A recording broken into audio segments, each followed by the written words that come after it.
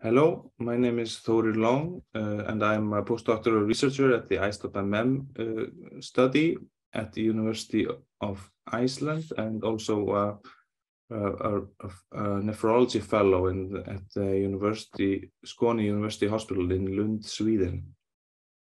And I wanted to tell you about my ASH abstract that I presented last ASH. That's called Monoclonal gammopathy of undetermined significance and the risk of chronic kidney disease, and we used the iStopMM cohort for this study. As you know, both MGUS and chronic kidney disease are very common conditions, and both increase with age. There is a term that's called monoclonal gammopathy of renal significance, which is a syndrome where you get chronic kidney disease as a result of monoclonal gammopathy, such as MGUS.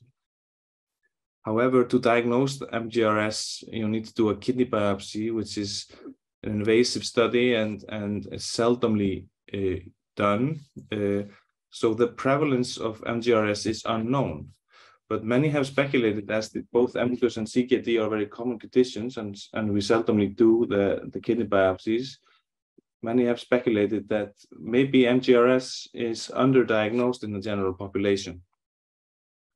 So we want to compare the prevalence of CKD in individuals with and without MGUS in a large prospective screened population-based cohort, and try to assess the increased risk of CKD if we would find it, and then to assess the possible maximal prevalence of MGRS in the general population. A total of 75,400 participants were screened in the iStopMM study, and they were screened for MGUS. And we defined CKD based on creatinine measurements and estimated glomerular filtration rate. It was below 60. If they had proteinuria or hematuria that was present for more than 90 days. We excluded all participants with lymphoproliferative disorders or without data on kidney function.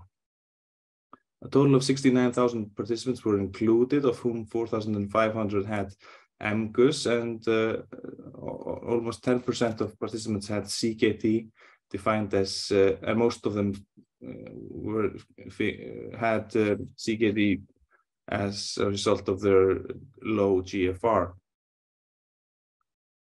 Here we can see a multivariable logistic regression model where we compare no MGUS to heavy chain MGUS and adjust for non-linear age and sex. And as you can see, those with heavy chain MGUS, they don't have a significantly increased risk of having CKD compared to those without MGUS. However, we can use these numbers, the odds ratios from the logistic regression, to try to extrapolate and estimate the prevalence rate or prevalence difference between those without MGUS and those with MGUS. And when we do that, we found that, or estimate that the prevalence rate of MGRS is 0.4% of those that have CKD, and a 99% confidence interval with a maximum rate of 1.4%. The prevalence difference was low in all subgroups of MGUS when we adjusted it for age and sex, as you can see in the table.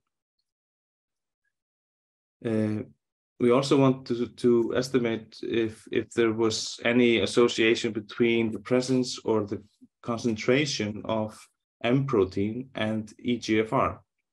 Here on the y-axis, you can see the eGFR, and on the x-axis, you see the M protein concentration. And as you can see, there is the line is almost flat. There's no significant association between the M protein concentration and the eGFR. So to conclude, in short, this was a large population-based cohort where we found no association between MGUS and CKD.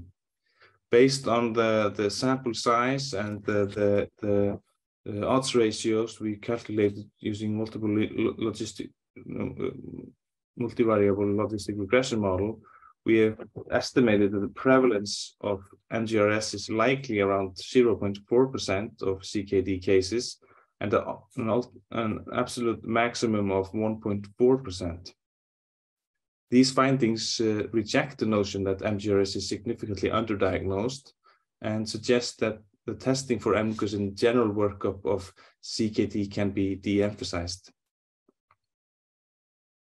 I want to thank all our collaborators and contributors, and last but not least, all our participants for their, for participating in this study. Thank you.